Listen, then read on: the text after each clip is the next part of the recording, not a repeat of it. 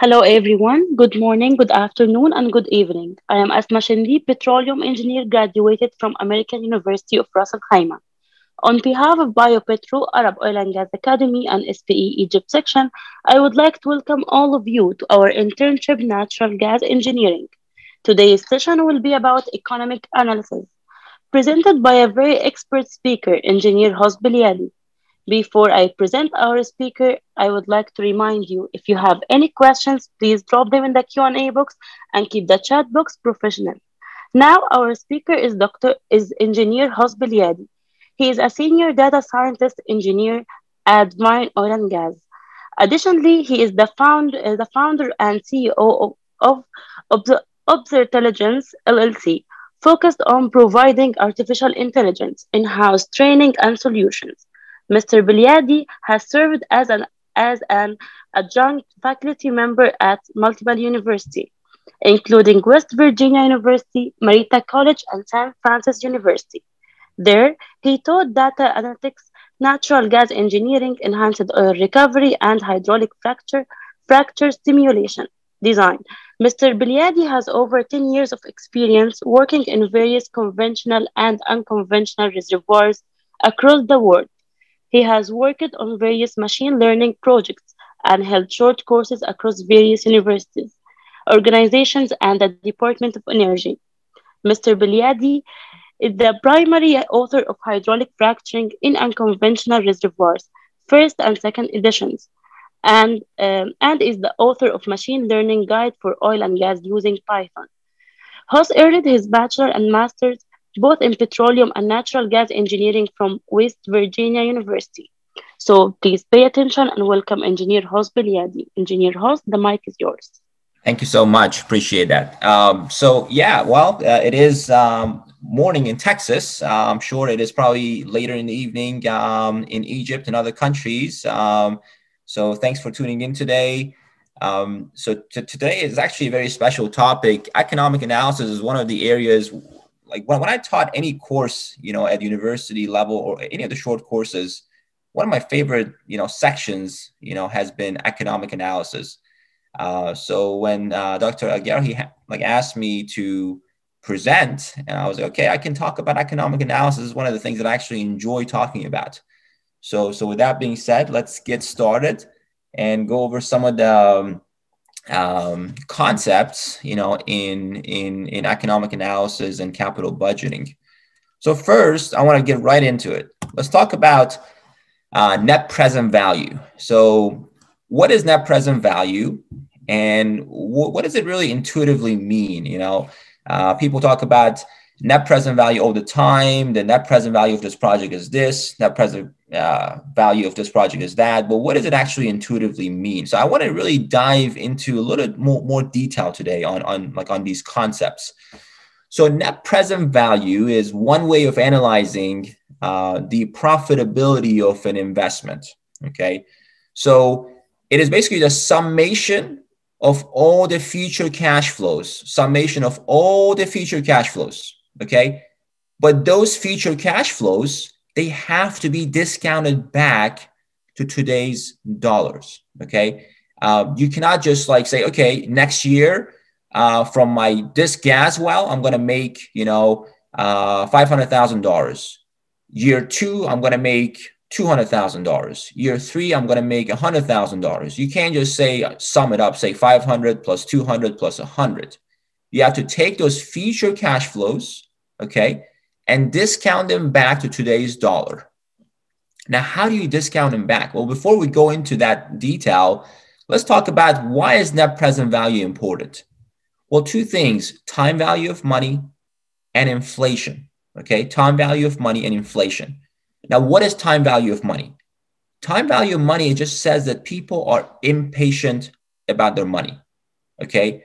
Time value of money and inflation are not the same thing. They're two different concepts. So time value of money, people are impatient about their money.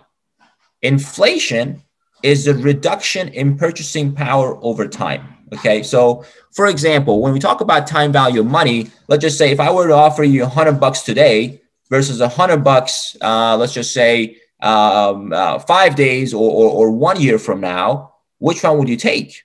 Well, you want to take that $5, you want to take that $100 today, right? Because you're impatient about your money, right? That's time value of money. Okay. Inflation is the reduction of purchasing power over time. If you look at the, like for example, the US dollar, okay, in the past 100 years, you know, the value of dollar has gone down over time due to inflation. And that's just, it's a function of, you know, a lot of different factors, which I don't want to get into, right? Like right now, it's beyond the scope of this, you know, like webinar. But just remember that inflation is just a reduction in purchasing power of your money. And basically that's why NPV, or net present value, is important. The way to think about NPV is, just think about, you have 500 US dollars and 200 Chinese yen. Okay. Can you just add these two? Can you just say 500 plus 200 is 700? No. Well, first you have to either convert the US dollar to Chinese yen and then add them, or convert the Chinese yen to US dollar and then add them, right? So if you cash flows at different dates are like different currencies, okay? So if you have cash flow at year one for $100, a year two for $200, for year three for $300, you know, these are different dates. So you have to first convert them, discount them back to today's dollar, and then add them up. And we'll go over the equation. We'll go over the calculations in a minute. Okay. So very important concept here. So here's the equation. So NPV is a summation of cash flows. So basically the summation of cash flows divided by 1 plus I to power of T. Now, what is I? I is basically your discount rate. They call it your, you know, cost of capital, the opportunity cost of capital. There are different names for I. You can call it interest rate, discount rate, cost of capital, opportunity cost of capital. Some people call it hurdle rate, you know, and we'll talk about how exactly this I is calculated. Okay. We'll talk about exactly how I, or discount rate, is calculated.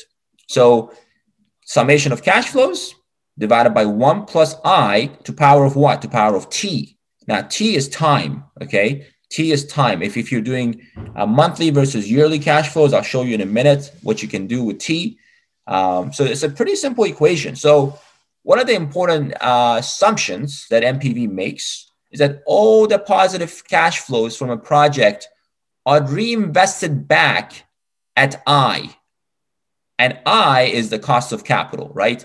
So the best way to think about I is the cost of doing business. What is the cost of doing business? The cost of doing business is summarized in this term called I, okay? So when E&P companies run projects, for example, what is the NPV of this project? What is the NPV of this well? Or what is the NPV of these set of wells? They look at, you know, the summation of cash flows, future cash flows, divided by 1 plus I, which is your cost of doing business or cost of capital, to the power of T, which is time. So it's a pretty simple equation. And, you know, we can go over like an example here in a minute. So here's a very important concept to consider. From an economic perspective, and here's a source here from the Society of Petroleum Engineering Evaluations at the bottom. This is like a few years old, but the concept is pretty similar. It's very pretty much the same. So from an economic perspective, 80% of the value of a project is associated with the first 8 years of production, with less than 50% of the EUR, which is the estimated ultimate recovery, produced. The next 42 years of production delivers only 20% of the present value and just over 50% of the EUR. So think about that. What I'm basically saying here is your initial production period, let's just say first 8 years in this case, okay, is extremely important because most of your present value comes from that. Because as you discount future dates back to today's dollar, the power of, you know, that value becomes less and less, right? So it is very important to really try to maximize your production performance.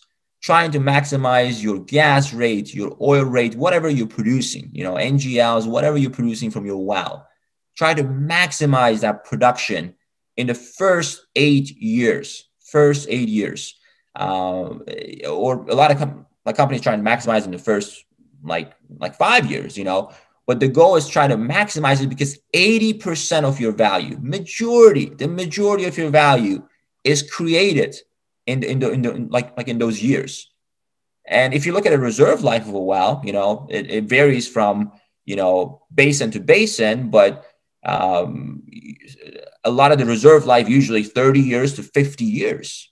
I've seen it as high as 65 years in some of these gas wells, But what's important is most of your value is created in the first, 8 years, and beyond that, the present, from an economic perspective, only 20% of present value is created, So really, there's an inherent difference between EUR and MPV, right? If you look at it from an economic perspective, you really want to maximize your MPV, because that's really, at the end of the day, that's really what matters. If you maximize your EUR and your MPV gets lower, you're not creating value. You're not creating as much value for your shareholders.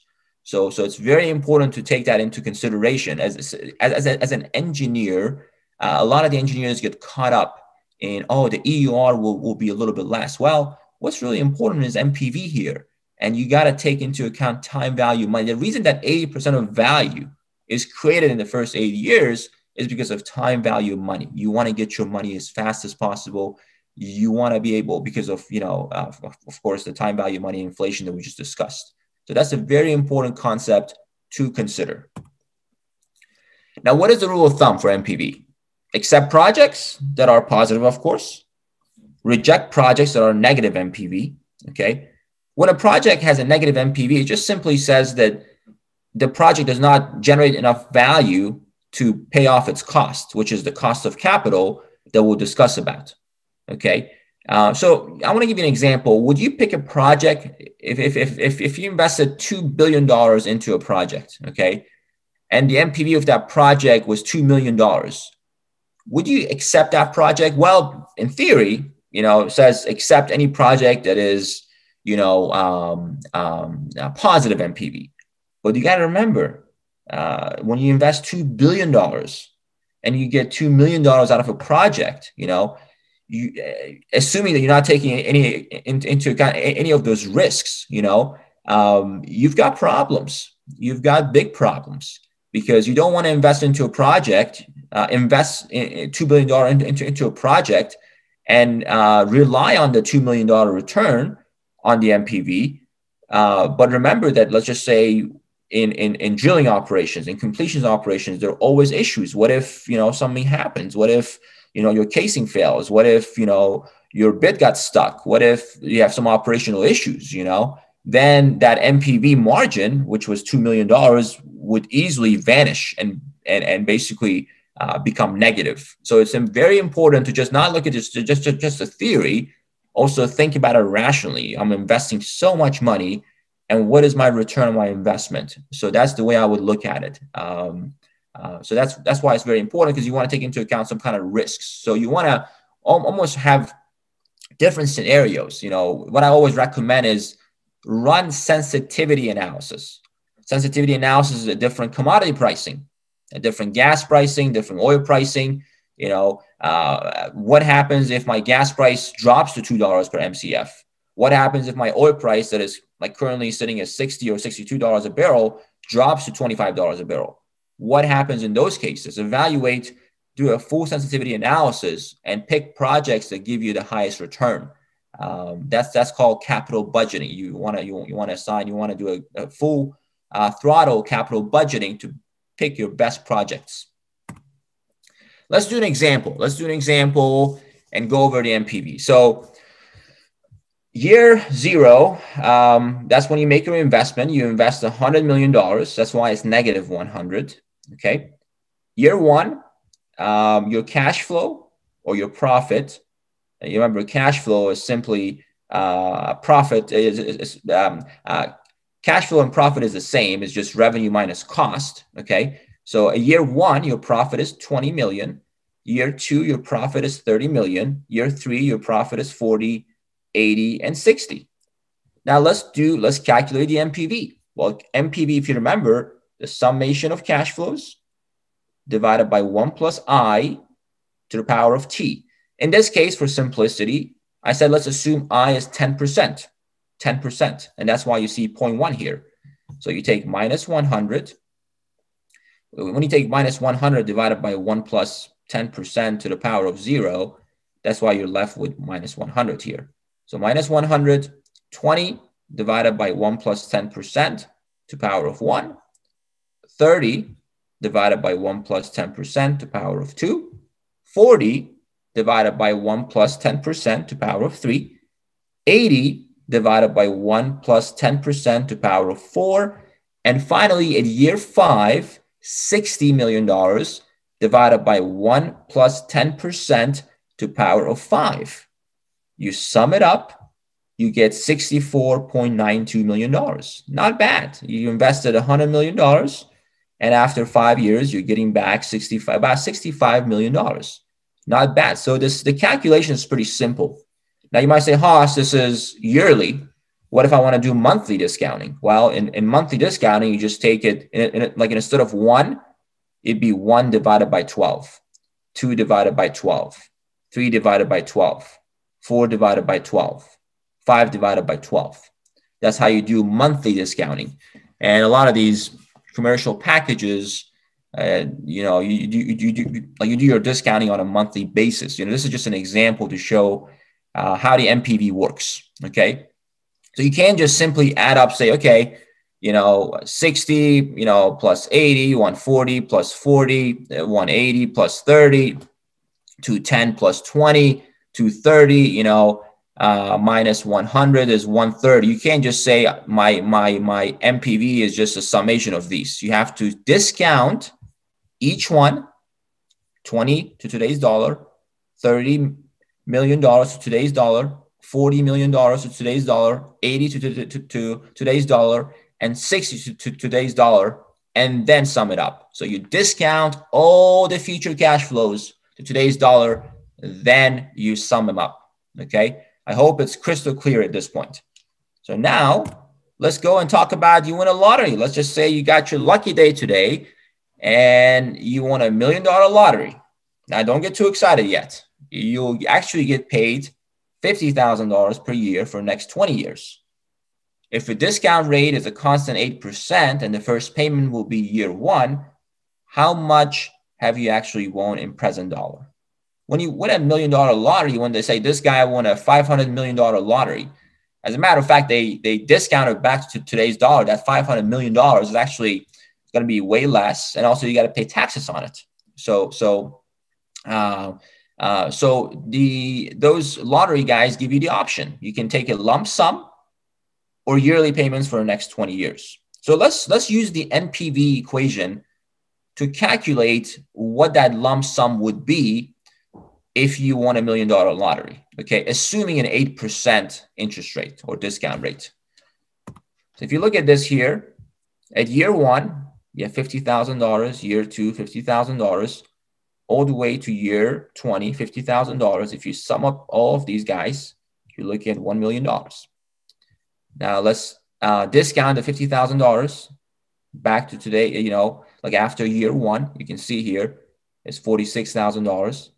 Discount $50,000 in year 2, that's $42,000. You can see how the present value goes down in further out years. So in year 20, your present value is now only $10,727 versus, the present value at year 1 is $46,000, pretty close to $50,000, So now what you actually get paid, assuming an 8%, so I assume that I use an 8% discount rate.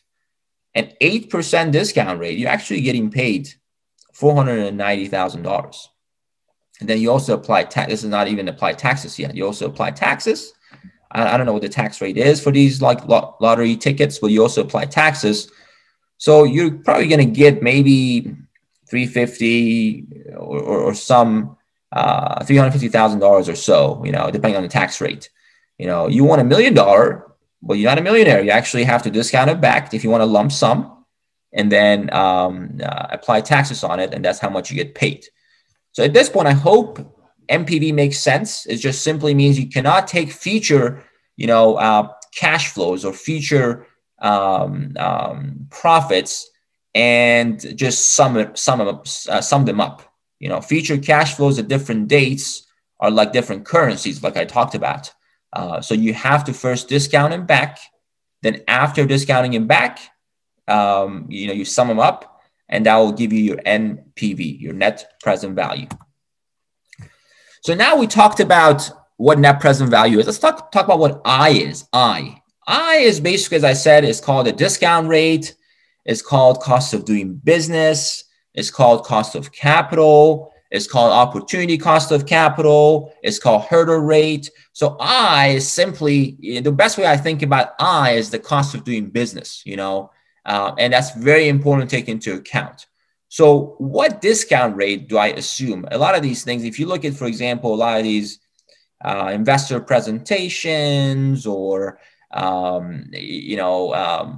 if you look at a lot of these, presentations, slides, they always assume a 10% discount rate, or usually a 10% discount rate, which is not bad. It's a pretty good assumption, but the discount rate for every company is different. Okay. Company X does not have the same discount rate as company Y, because that depends on their equity, their debt ratio, which we'll discuss in a minute. So how can I calculate the discount rate? How can I calculate the discount rate for my company? Let's just say company X. Well, you can use the weighted average cost of capital.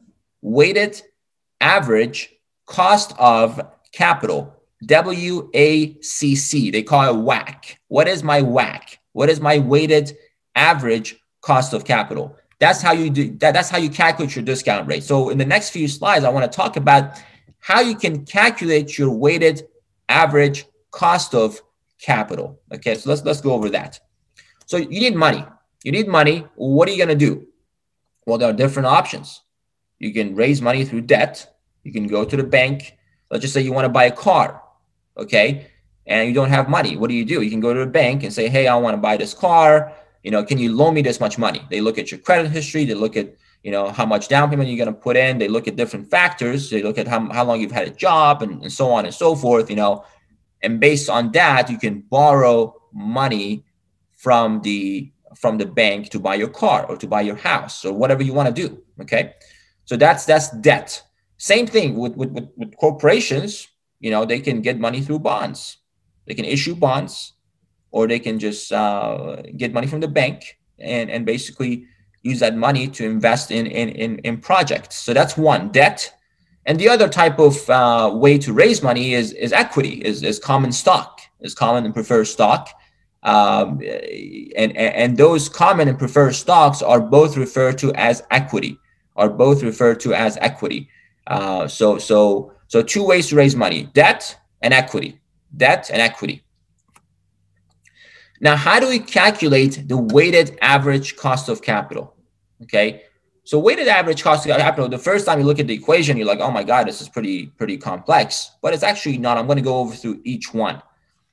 Just remember that weighted average cost of capital has two things. One side of it is debt, okay? And the other side of it is equity, which includes common stock and preferred stock. For simplicity, let's just say, we're going to focus on just the common stock, because a lot of corporations don't offer preferred stocks, okay? So let's just say, your weighted average cost of capital is basically your WD, which is your weight of debt, which is essentially percentage of the company that is debt, okay? Then your R of D, which is cost of debt, okay? Cost of debt. And then they multiply that by 1 minus your tax rate, your corporation tax rate. Why is that? Because debt is tax deductible. At least in the United States, debt is tax deductible. So when companies, incur debt, they can deduct those debts on their taxes. And that's why this weighted average cost of capital equation takes into account weight of debt times cost of debt times 1 minus T, which is your corporate tax rate, okay, corporate tax rate. And then plus is going to be your weight of equity, let's just call the WP and WC as the weight of equity, okay? Because preferred stock and common stock are considered part of equity. So we just call it weight of equity, okay, times RP and RC, those are those are cost of equity, okay? So just remember debt and equity. Weight of debt times cost of debt times 1 minus tax rate plus weight of equity times cost of equity. Weight of equity times cost of equity. Now that we understand what the equation is, let's go over each one. So how do I calculate cost of equity? Well, cost of equity comes from a model called capital asset pricing model, which I'll talk about in a minute. Capital asset pricing model. Cost of debt is just simply a weighted average of the percentage interest rate that you have. So let's just say you have a car, you have a house, and you have a boat, okay? Your car interest rate is 3%, and you bought that car for $50,000. Your house interest is 4%, and you bought that house for $500,000, okay? And then your boat interest is, let's just say 5%, and you bought that house or you bought that boat for $60,000, okay?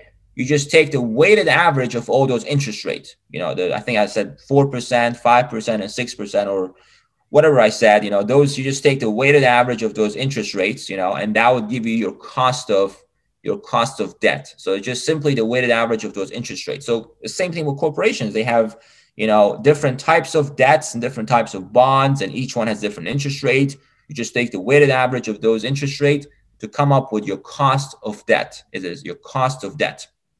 Now, your weight of debt is just simply percentage of the company that is financed by debt, okay? And then your weight of equity is simply the percentage of the company that is equity, okay? And we'll do an example here in a minute. So the most important one that is a little more complex is the capital asset pricing model to calculate your cost of equity, Let's do an example. So your weight of debt and equity of any company can be easily calculated using their debt to equity ratio that is publicly available. Okay, let's just say company X's debt to equity ratio is 0.62. So you just take the weight of debt and equity can be therefore calculated by 0.62 divided by 0.62 plus 1. 38% is weight of debt. And then whatever the remaining balance is, the remaining percentage is, 1 minus 38% is 0.62. 62% is basically the weight of equity. So you can easily calculate a company's weight of debt and weight of equity using their debt to equity ratio that is publicly available. Of course, for public companies. If you're a private company, that information is not available. So it's pretty simple calculation, just simple algebra. You take 0.62 divided by 0.62 plus 1, you get 38%. And then whatever the remaining percentage is, that is your weight of equity. So now let's just say a bond is issued, okay? After 2 years, you'll pay back $1,000 to the investors. What is the cost of debt for this particular bond? Assume 40% corporation tax rate. Again, the corporate tax rate was reduced down from 39%, I think, down to 21%, if I'm not mistaken, when Trump became president. So this is just an example for this slide deck, but these corporate taxes are actually much lower unless they change. So I mean, it depends on who's in charge and who changes those tax rates. So anyways, going back to this, so your par value, which is the value at which the bond was issued, was $950. At maturity, you're going to pay back the investors $1,000. Okay, the maturity value is $1,000. So you can use your equation here. You have present value, which you remember, it was the MPV is equal to future value, if you remember, this was the summation of cash flows, but in this case, you're just doing it for one. It's going to be future value divided by 1 plus I to power of n. So let's just replace present value with 950. Your par value with 950 is equal. Your future value is going to be $1,000. So the question is, what is the cost of debt, which is what is your I in this case? And that would be, you solve for I, and then I would be 2.59%. Your cost of debt would be 2.59 minus 40% corporate tax rate, which was given here. So minus 40% tax rate, you're left with 1.56. That is your cost of debt. So I hope I'm clear so far. So far, we've calculated, weight of debt and weight of equity, which you can easily obtain from debt to equity ratio. We've talked about cost of debt. Okay, cost of debt. And then the next thing we're going to talk about cost of equity. I just want to point out one thing. Let's look at this chart here. This chart, again, is obtained from this Society of Petroleum Engineering Evaluations site. Here's the source at the bottom. You can see here the debt to market cap on the y-axis, okay? And then the company name on the x-axis. This is a little bit old. This is probably like a few years old, but the concept is still similar, So who would you want to invest in? Who would you have the most confidence in? Do you have a lot of confidence in companies that have a lot of debt, or companies that have more liquidity?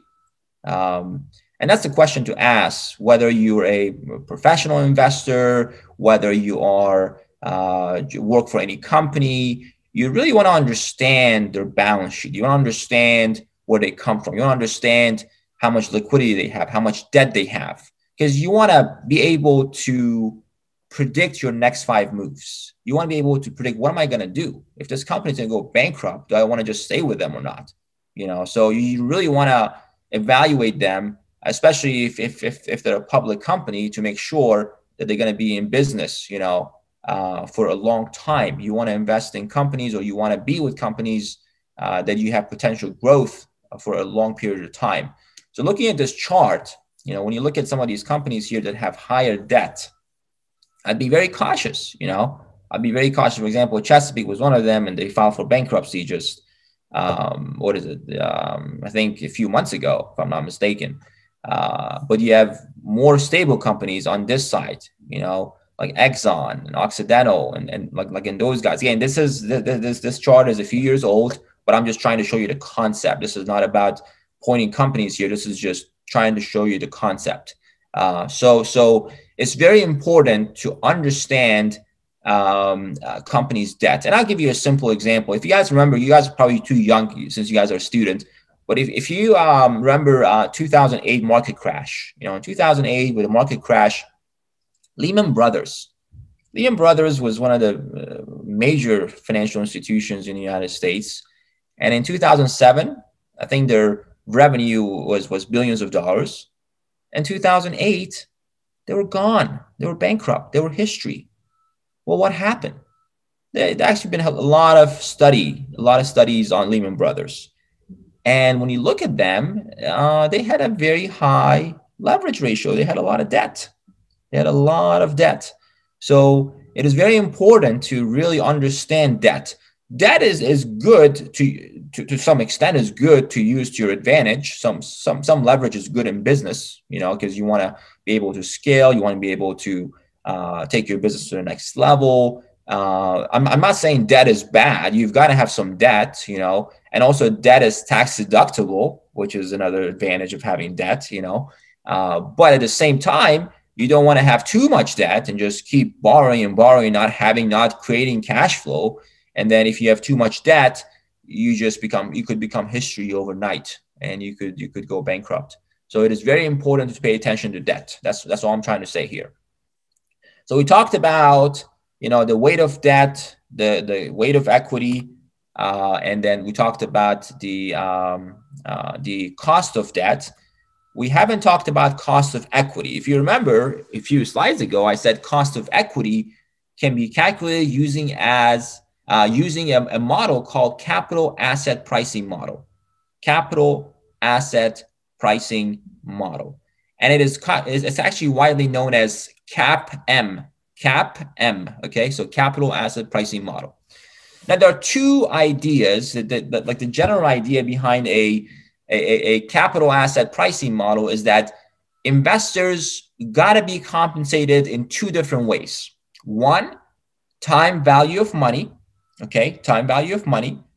And then two is risk, the amount of compensation for taking additional risk. For example, let's just say, you're an investor, okay? Somebody comes to you and say, hey, invest in my company. In your mind, you're thinking, okay, first off, I want to be compensated for time value of money, which is usually the risk-free rate, which is what the US Treasury bonds and those guys offer, which is pretty small interest rate, right? It's like right now is less than 2% for a 30-year Treasury bond, okay? So investors are thinking, I want to be compensated for two things. One, risk-free rate, which a lot of these, bonds and all these very secure, like Treasury bonds offer me.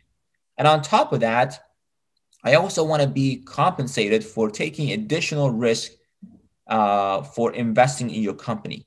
Okay, two things: risk and time value of money. And it makes sense, if I have a company and I ask you, hey, Mr. So and so or Mrs. So and so, please invest in my company. Well, as an investor, you got to think, well, I got to take into account time value of money. I got to take into account risk. Now, this CAPM model is summarized into this equation here, which is called RF, which is your risk-free rate, which basically your risk-free rate is basically your US Treasury bond that you can use for this equation. Your beta, which we'll talk about here in a minute, okay? And then this risk premium, RM minus RF, which is your risk premium, or it's also your inflation rate, okay? Your RM is your market rate, and your RF is your risk-free rate. And this combination, RM minus RF, is called risk premium or inflation rate, okay? So this is called this equation here is what people call capital asset pricing model, okay? And remember, we're trying to calculate the cost of equity. So now let's talk about what is the risk-free rate. So risk-free rate is basically you can use the US Treasury bond risk-free rate, which you can just type it in online and you can see the table, how much US Treasury bond offers you after 1 year, after 5 years, after 10 years, after 20, 30, or whatever you're interested in, okay? You usually use a 30-year like US Treasury bond for that. And then your RM is your average market return. Usually when people calculate their weighted average cost of capital, they use an average market return of S&P 500, okay, S&P 500. And then what is beta? The only thing that is left now is beta. So beta is basically how sensitive the stock is to fluctuations in the market.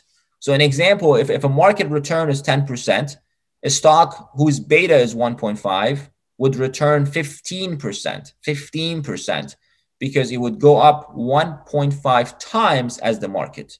1.5 times your 10%, that's 15%, which gives you a beta of 1.5. So that's what beta is. Beta basically says how sensitive the stock is to fluctuations in the market. How sensitive the stock is to fluctuations in the market. Okay, so not bad. The equation is not bad. So, you got your risk-free rate, which is your US Treasury bond.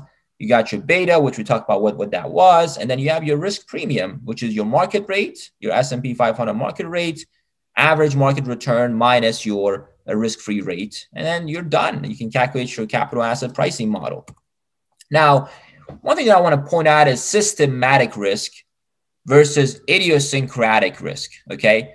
It's actually a very important concept. If you take any of the finance classes, or if you do your MBA one day, they usually teach these systematic and idiosyncratic risk, okay? So systematic risk are things that are on a broader level. Those are systematic risk on a broader level, such as Risk associated with fluctuations in interest rate.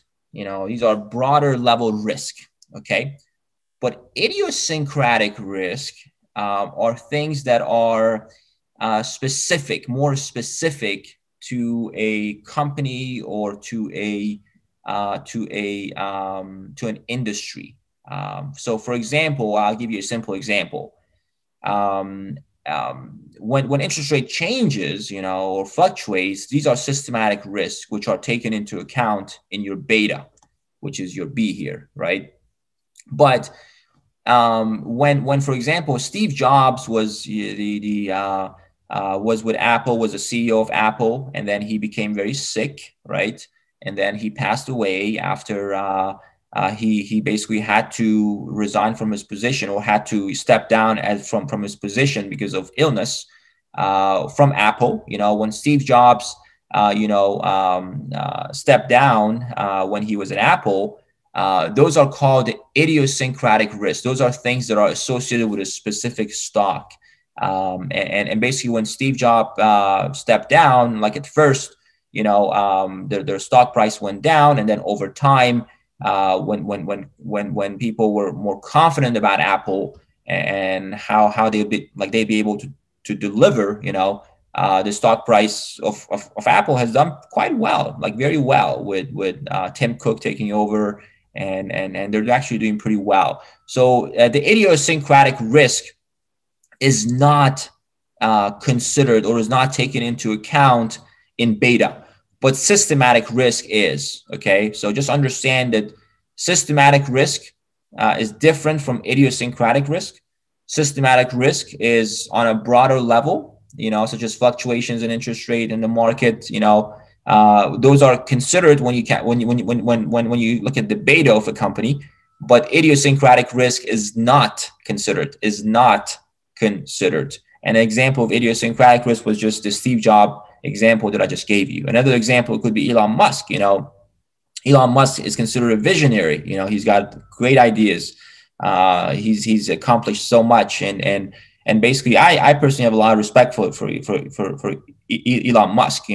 So if, for example, Tesla's stock, if you look at Tesla's stock, of course, a portion of Tesla's stock takes into account how the vision of Elon Musk, what he's going to do in the next 5 or 10 years. So the beta, so if something, God forbid, like something happens to Elon Musk, that could really have a significant impact on Tesla's stock, in the short term, of course, and then of course, if somebody else can come in and really like fill that gap to as much as possible and take the company to the next level, that would be different. So it is very important to understand systematic risk and idiosyncratic risk, when you invest in a company. So now let's talk about, let's go over a weighted average cost of capital calculation. Let's just say a company wants to raise money. Okay. A company will sell 50 million shares of common stock with an expected return of 15%. And in addition, the company will issue a $10 million of debt with the cost of debt of 12%. Assuming a corporate tax rate of 35%, calculate weighted average cost of capital. Remember from this lecture, we talked about, weighted average cost of capital is the same as discount rate, same as cost of capital, same as cost of doing business, But for this stuff, we're just using the term weighted average cost of capital, or WACC. So first, let's calculate the total value of the company. So first off, the company will sell 15 million shares of common stock. So 15 plus will also issue $10 million of debt. So 15 plus 10, that's $25 million. Okay. That's the total value of the company. Then the weight of equity is going to be 15 million divided by 25. And then the weight of debt is going to be 10 million, which is given right here, 10 million of debt divided by 25. So you got 60% is equity, and then 40% is debt. And then your weighted average cost of capital would be weight of debt, which is 40%, times your cost of debt, which is given as cost of debt of 12% right here, times 1 minus your corporation tax rate, which is 35% given to you, plus your weight of equity, which is 60%, times your cost of equity, which is again given to you as the common stock would expect a return of 15%, as 15%. Then you do the math, you get a weighted average cost of capital of 12.12%. So 12.12%. And by the way, your weighted average cost of capital changes. As you can see, it's a function of your debt, it's a function of your equity, it's a function of your corporate tax rate, but the idea here is to generate value beyond your weighted average cost of capital. Let's just say if your cost of capital is 12% in this case, your return want to be higher than that. Let's just say you want to be 20%, 25%, because the value that you create for the shareholders is the difference between your IRR and your weighted average cost of capital. And this takes us to the next concept, which is called internal rate of return, okay, your IRR. So what is IRR? So IRR is basically, I'm going to show you like an example in a minute, and I think that will clarify it much better. But IRR is referred to as internal rate of return, and is the discount rate when NPV of particular cash flows is 0. Okay, so the higher the IRR, the more growth potential a project has. Okay, IRR is used for project evaluation and profitability for project. The formula for calculating IRR is basically the same formula as NPV, except that the NPV is replaced by 0. The NPV is replaced by 0, and I'll show you here. Here's the equation. So you can see here, this is the same equation for NPV, except NPV is now replaced with 0. And then instead of discount rate here, I'm using IRR. Now, one of the flaws, I would say, with IRR, if you recall, I said NPV assumes that all the future cash flows are reinvested back at discount rate, right? But in IRR, all the future cash flows are reinvested back at IRR instead of discount rate or cost of capital. Okay, so you can see here you have summation of cash flows divided by 1 plus IRR. So all of your future cash flows are reinvested back at IRR, which is one of the flaws with using the IRR technique. So NPV, a lot of companies use IRR, a lot of companies report an IRR, but in my mind, NPV is more powerful because it truly gives you a sense of how much value you can create from that project. Now you can look at both. You don't have to just look at IRR or just NPV, but just understand the flaws and inherent problems with some of these capital budgeting metrics that we've discussed so far. So going to do an example here. Just say year 0, you've invested $500 million. Year 1, you're still at negative cash flow. You're negative 100.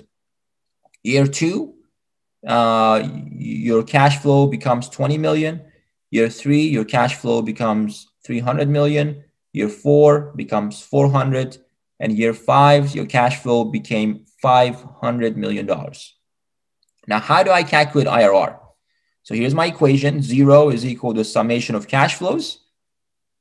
And then cash flow divided by 1 plus your IRR to power of t.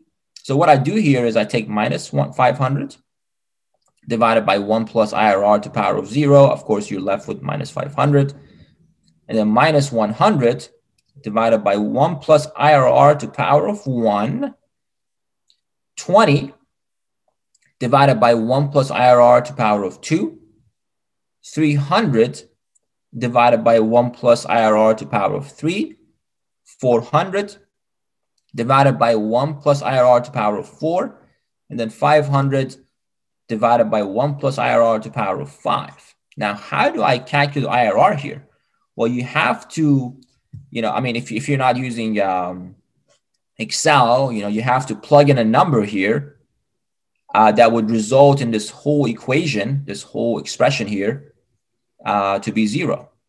Okay, so if you plug in 19.89% in Leo of IRR in the denominator of every expression, your answer is going to equal to 0. And that's how you calculate your IRR. You can actually use Excel. In Excel, you have an IRR function. You can do that pretty easily. In commercial packages, the way they do it is they do a linear interpolation. They calculate, the NPV at different discount rates, and then when your NPV goes from positive to negative, that's when they do a linear interpolation and calculate your IRR. So there are different techniques to calculate your IRR, but I'm just showing you, like, here's how you do it on paper. It's just same equation as NPV, except you replace it with 0, and then you put IRR instead of discount rate, or instead of your cost of capital. Remember, guys, when I say discount rate, it's the same as cost of capital, is the same as weighted average cost of capital, which we discussed how you calculate. These are all same terminologies. It's the same as cost of doing business. Basically, the best way to think about your discount rate is that it is cost of doing business. It's the cost of doing business. So now this is very important. If IRR is greater than weighted average cost of capital, right, the project's rate of return will exceed its cost. And as a result, the project should be accepted. If IRR is less than weighted average cost of capital, the project rate of return will not exceed its cost, and as a result, the project should be rejected. So in other words, let's just say, go back to this example here. The weighted average cost of capital that we calculated was 12.12%. If your IRR, if you calculate your IRR for a project, and your IRR came at 8%, okay, it doesn't mean your return is 8%. Actually, you're losing money, because because your cost of doing business is 12%, but your IRR is just 8%. So don't be confused with the internal rate of return of 8% means I'm going to get 8% back. No, actually, IRR, if your IRR is 8%, it depends on what your cost of capital is. If your cost of capital, or your weighted average cost of capital, is 12%, that means you're losing 4%, right? But if you calculate your IRR and your IRR was 20%, it doesn't mean you're making 20%. It just means you're making 20% minus 12%. You're making only 8%, okay? So that's why I said in that slide that your IRR has to be greater than your weighted average cost of capital. If your IRR is the same as your weighted average cost of capital, what does that mean? It means your NPV is 0, okay? So if your IRR, in this case, if you calculate your IRR for this project and it turned out to be 12.12% exactly, the NPV for that project is 0. So when IRR is equal to your weighted average cost of capital, your NPV is going to be 0. So you have to be above weighted average cost of capital for NPV to be positive. If you're below it, your NPV will be negative. If it's equal, your NPV will be 0. So just remember that, very important. So when people say my IRR is 20%, it depends on what their cost of capital is. If their cost of capital is only 5%, that's not bad. 20% minus 5%, that's 15% return. That's not bad at all. But if their cost of capital is 18% and their IRR is 20%, that incremental is only 2%. So, and as you saw today, I think you guys understand now how weighted average cost of capital is impacted and how it is affected. Is based on debt and equity, and of course tax rate. So let's go talk about IRR. So MPV assumes usually is superior to IRR for two main reasons. Because MPV assumes that positive cash flows are reinvested at the cost of capital, while IRR assumes, unrealistically assumes, that positive cash flows are reinvested back at IRR. Okay. Now, another issue with IRR is that IRR can have more than one solution. If cash flows experience a sign change by being positive in 1 year and changing to negative in the next year, the IRR method will have more than one solution. If this occurs, the IRR method must not be used for project evaluation. Must not be used for project evaluation. By the way, all these material, this is just one section in the book that we published, Hydraulic Fracturing Unconventional Reservoirs, in the second edition. We've gone through step-by-step calculations on, including a decline curve analysis and running economic analysis using monthly cash flows step by step. And we've gone through that. In this lecture, I have 1 hour or 1.5 hours to go over, just the main basic stuff. But we have a lot more details if you guys get a chance to get your hands on the book and really, really study it. So let's talk about conflicts between project A and project B. So let's just say you have interest rate of 0, 5, 10%, all the way to 35, all the way to like 30%. Then you have MPV of project A, MPV of project B. So as you can see here, as you increase your interest rate or your weighted average cost of capital or your discount rate, your MPV is going to keep going down, right? MPV is 0% is 60. MPV at 5% interest rate is 43. As you increase it, it's going to go down. And eventually, you're going to go from positive MPV to negative MPV. Now, the way a lot of these commercial software calculates your IRR is they do a linear interpolation. They take 5. It went from positive 5 to negative 4. It was at 25 at 20%. It went to 25%.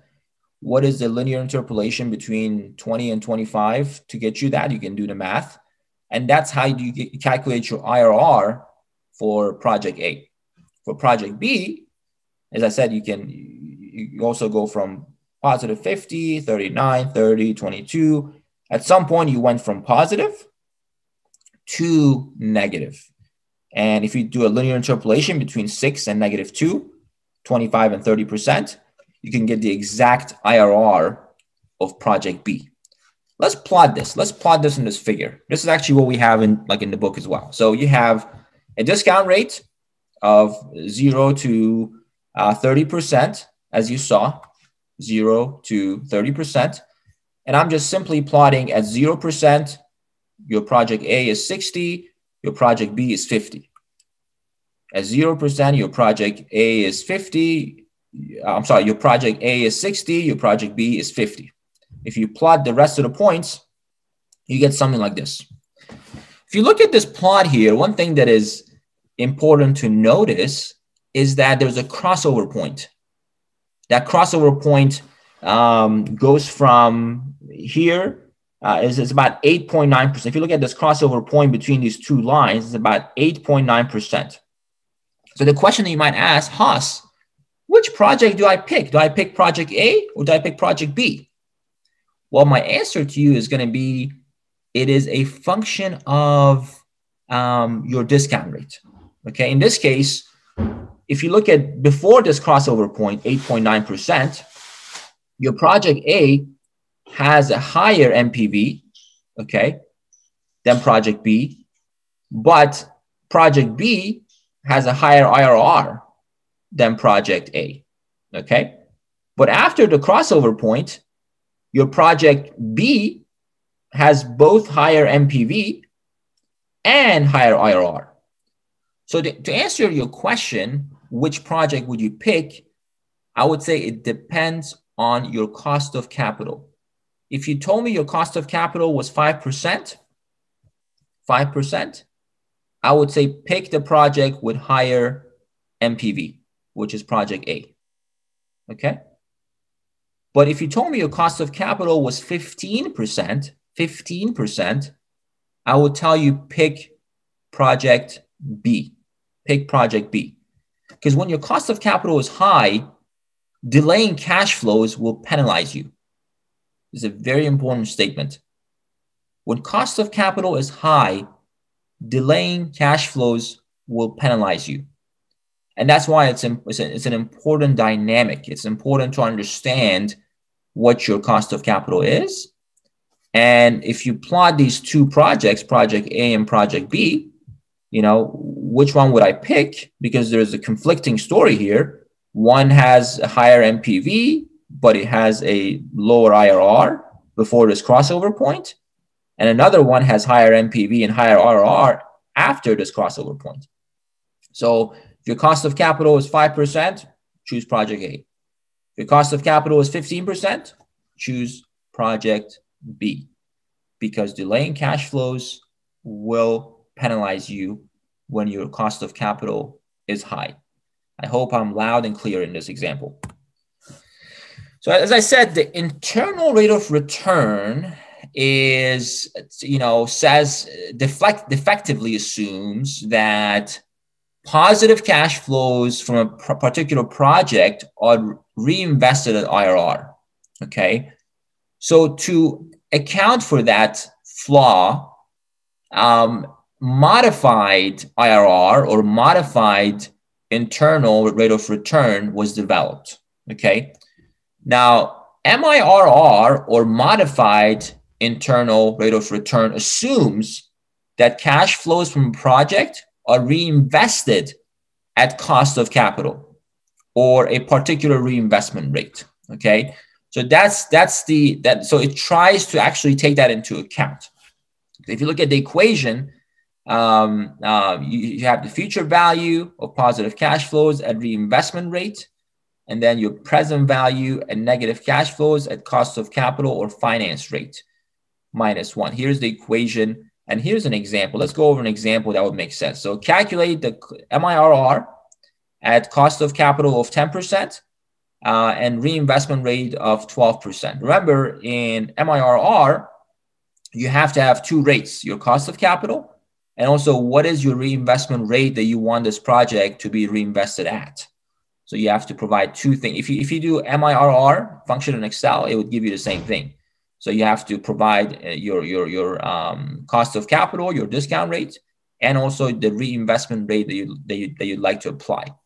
Here's project A, and here's project B. First, you calculate the future value of project A. It would simply be like 100, 250, 320, 385, 400. It'd be 100, 250, 320, 385, 400. Then times 1 plus reinvestment rate of 12%, which was given, to power of 4, and then to power of 3, to power of 2, to power of 1, then to power of 0. And that will give you the future value of project A. Do the same thing for future value of project B. And then the equation is simply 1741.15 divided by minus, this minus was in the equation, and then minus 600, which came from this guy here, minus 600. This is your investment amount. Then minus 350, minus 350. And then you're doing this over 5 years. So your N would be 5. You're 5. And then you solve for this. Your MIRR is 24% for project A and 39% for project B. So you can, if your manager says, I want to make a more reasonable assumption, ask for what reinvestment rate would you like to choose and use modified internal rate of return as opposed to IRR, your internal rate of return. Finally, I have a couple more, just screening tools that I want you to know. Payback period. Payback period is pretty simple. It's another capital budgeting method to determine quick profitability of an original investment. It's just simply your initial investment divided by cash inflow per period. let's do an example here. So let's just say you have year 0, you invested 100 million. Year 1, you got 20 million back. Year 2, you got 30 million back, 40, 45, and 70. So since you invested 100 million, this basically says how long would it take me to get my initial investment back? So you got 20 plus 30, that's 50, plus 40, that's 90, right? So you're going to get your investment back between year 3 and 4, right? You do a simple math here. 3 plus, you have 10 divided by 45. That will give you 3.22 years. So in 3.22 years, you get your investment back.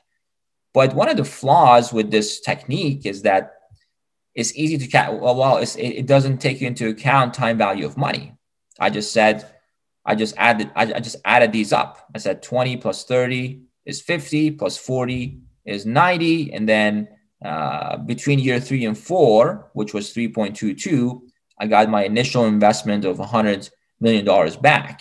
So this method does not or ignores time value of money, which is not good. And this method also ignores cash flows that occurs after the payback period. So after payback period of 3.22, it's ignoring what happens afterward, which is also a flaw of this this method. But the strength of payback period is that it's easy to calculate, super easy. It provides an intuition of a project risk and liquidity. This is just, again, nobody makes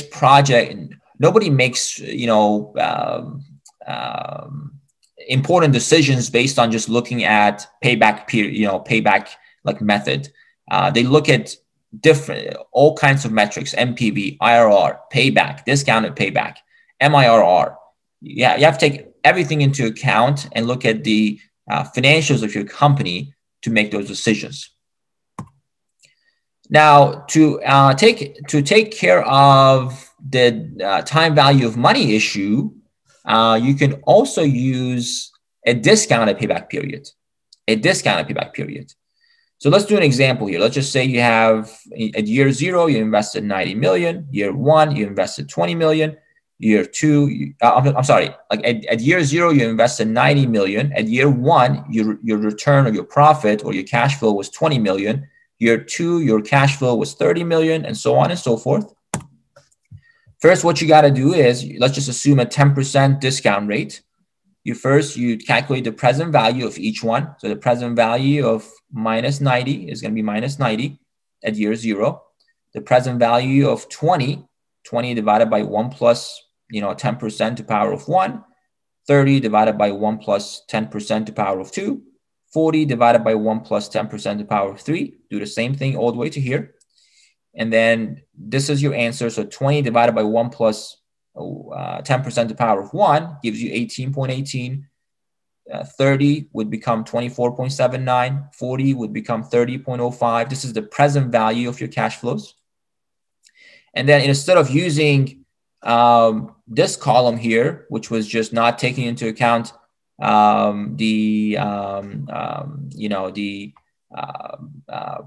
present value, in this case, you're actually taking into account the present value.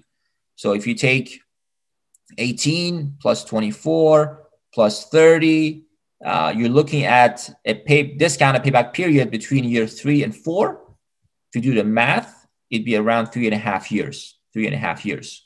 So that's how you can calculate your discounted payback period as opposed to payback period.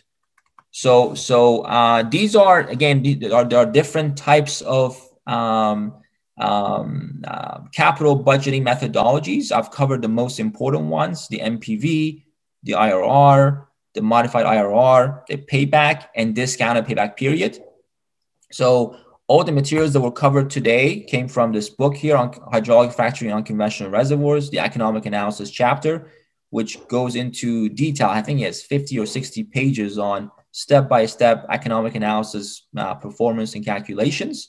And then also, this is the machine learning guide for oil and gas book that is coming up in less than a month by Elsevier, which has a lot of Python codes.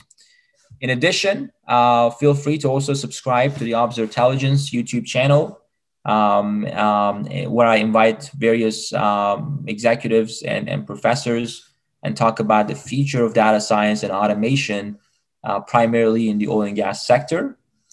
Feel free to follow and me on LinkedIn if you have any questions. I'd be happy to take any questions at this time. Thank you, Engineer Hans Belyadi. It was a great session as usual. Um, you have explained everything in a clear way during the session, but still I have a question from my half. What's your opinion of Monte Carlo simulator and crystal ball to determine the net present value and reserve probability? Yeah, that's actually pretty recommended. You can use Monte Carlo simulation. Yeah, that's going to be part of your sensitivity analysis. So actually, I did have a slide on Monte Carlo simulation here, but I just I didn't want to go too much into detail because I had like limited time. But yeah, you can use Monte Carlo simulation to run different sensitivity analysis and to come up with a distribution as opposed to just one value. You know, because calculating the MPV, for example, at a certain price is not recommended because the price fluctuates so much, right?